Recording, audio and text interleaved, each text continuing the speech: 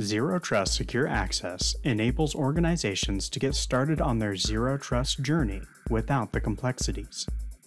By leveraging technologies such as Secure Web Gateway, Cloud App Security Broker or CASB, Zero Trust Network Access, and integrations with identification access management solutions, organizations are able to create rules limiting access to resources and applications both on and off the network to only those who need it. The solution offers both securing safe access of websites and SaaS applications through our Internet Access Control and securing access to your corporate data center or private cloud through Private Access Control. Both static permission rules as well as dynamic risk-based rules may be applied. After a user connects, the session is continually being evaluated to determine if access should still be granted. If the user changes functional roles in the company, or their credentials and/or device become risky, then their access will be re-evaluated real-time.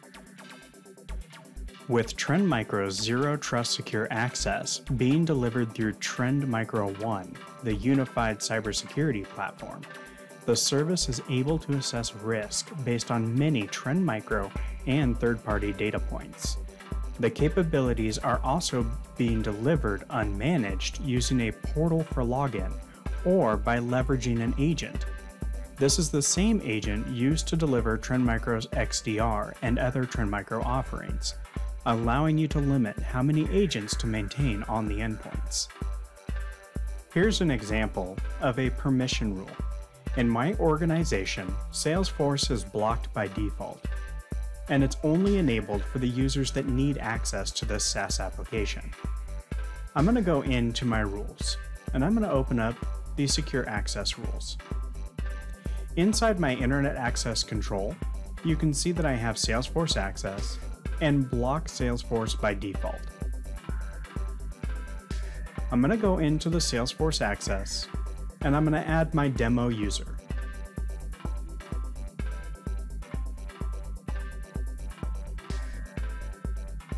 Now this is allowing access to the CRM and I'm going to hit save.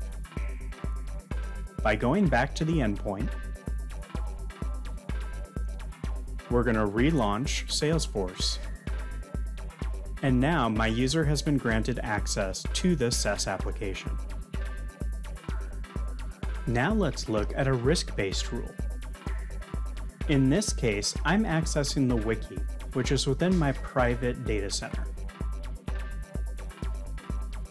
You can see that I currently have access, and I do have access as well to my Office 365. Now I'm going to do something very risky that immediately tips the scales. I'm going to dump the memory of LSAS.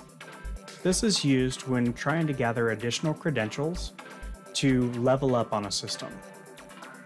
You can see now on the bottom right-hand corner that I have been blocked from the wiki.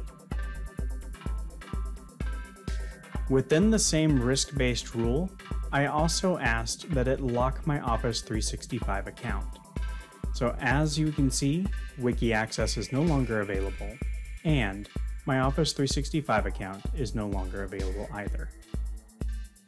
Now this kills the connection completely to the corporate data center or virtual private cloud. So even if trying to use PowerShell or any other tools to access this site, you will also receive the same message saying that it is unavailable. I hope you've enjoyed this explanation and demo of Zero Trust Secure Access, and I welcome you to connect with a representative today for more information.